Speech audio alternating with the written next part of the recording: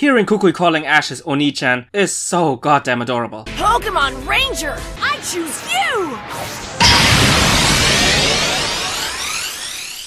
What's up, mighty boys and girls, it's Ranger here, and welcome to another review of the Pokemon Sun and Moon anime. Finally, the long has come back!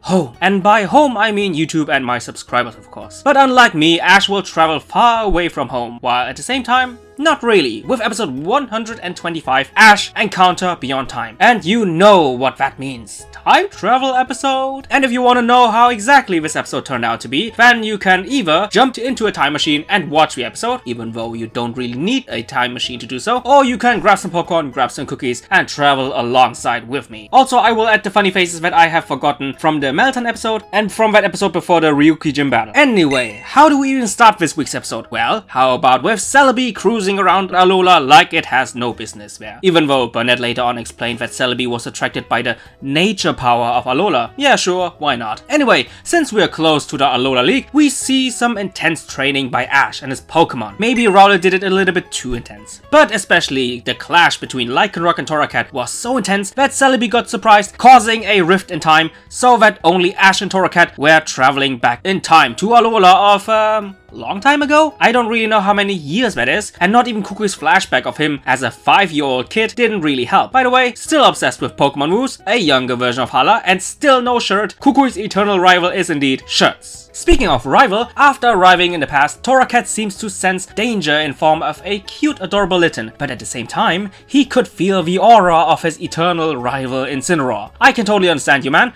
I also hate Incineroar in Smash Ultimate, especially his downward B move, which have cost me so many matches. God damn it! Right after that, young Kukui arrives, not only calling Ash Oni-chan, but also fanboying like cray-cray over Ash having a Z-ring. He quickly demands his Oni-chan to perform Dynamic Full Flame, and I just love this moment of Ash remembering all the movements of Kiawe, including all the speeches he does during all that, only to basically say fuck that shit and performs it perfectly without those long ass speeches of Kiawe. Totally impressed by Ash's performance, Kukui now calls him the Move King or King of Moves, and now he challenges Ash to a battle and even demands Ash to not hold back, which he didn't, and therefore defeats Kukui without even a scratch. While Gao, aka Ash's nickname for young Kukui, is on the verge of tears, Ash teaches him that you can learn from failures and just to try it next time. Kinda weird having such a mature advice from a guy who's basically just 5 years older than Kukui's past version. Anyway, all the forest Pokemon and even the forest grandpa, Totem Trevenant, have watched over their battle, and soon Ash is bonding with all those Pokemon. Quickly, after rain is pouring down on them, Ash exchanges his past experience with young Kukui in regards of battling, gym leaders, and even the Pokemon League, followed up by my absolute favorite moment of this episode. Kukui is like, what happens if you win the Pokemon League? And then there's this pause, this really awkward pause of Ash saying nothing. It's just a 2-second pause, and the original purpose of this scene was to display that Ash was thinking about his most desired dream of being a Pokemon Master, but am I really the only one who at that moment thought that Ash's thought process would be like, oh shit, I never really won the league. I guess I'll tell him all about the whole Pokemon Master thing. Maybe I really am the only one, but in a sad reality kind of way, it made me laugh.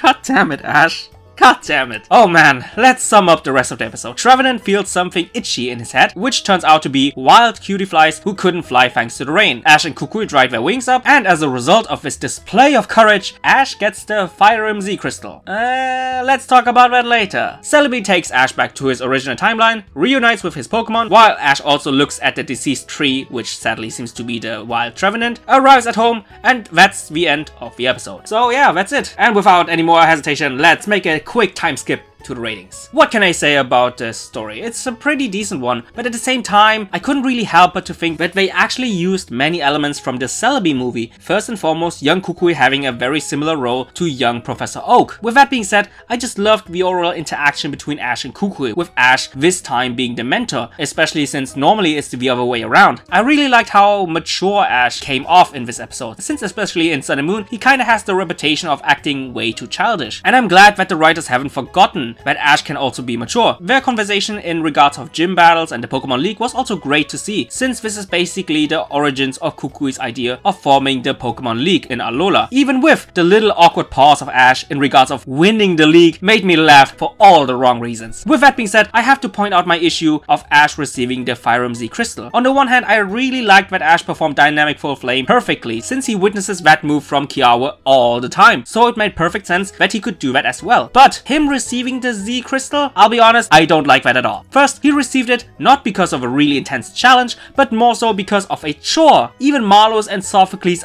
Island trial was more challenging than that. And secondly, does Ash really need another Z Crystal? He now has one Z Crystal for each member of his Pokemon, plus the Normalium Z Crystal. He already had enough, and in my opinion, giving him the Firium Z Crystal is just an attempt to let us believe that Ash might be able to win the league, even though we all know that this is not the case. Also, it kinda makes Kiawe less special now, since he now is not the only member who has the Firium Z, and remember, he identifies himself with that thing. All his passion, his past with his grandpa, and his future ambitions lies in that crystal. And Ash just gets it like that, because he cleaned up a totem Pokemon. I mean, come on. But all in all, it was a pretty okay episode, so I will give it a 7 out of 10. What can I say about the focus? Thanks to the title, Ash Encounter Beyond Time, we knew that there will be time traveling involved in this episode. And since Sun and Moon is known for its world building, I was expecting to discover some areas and past people, but that wasn't really the case. The main focus was, of course, Ash encountering Kukui, but since he travels back in time, I was kinda waiting for Ash to also meet other people and other places. But sadly, Ash only met Kukui, and also was only restricted to the forest area. Compare that to the Parallel Universe episode with Daya. We haven't only seen Daya, but also this deformed environment of Alola, like for example the Pokemon School, which totally changed the overall vibe of the episode. So yeah, I was kinda disappointed about that aspect, so I will give the focus a 7 out of 10. Last but not least, animation. The main highlight, of course, being Ash performing Dynamic Full Flame for the very first time,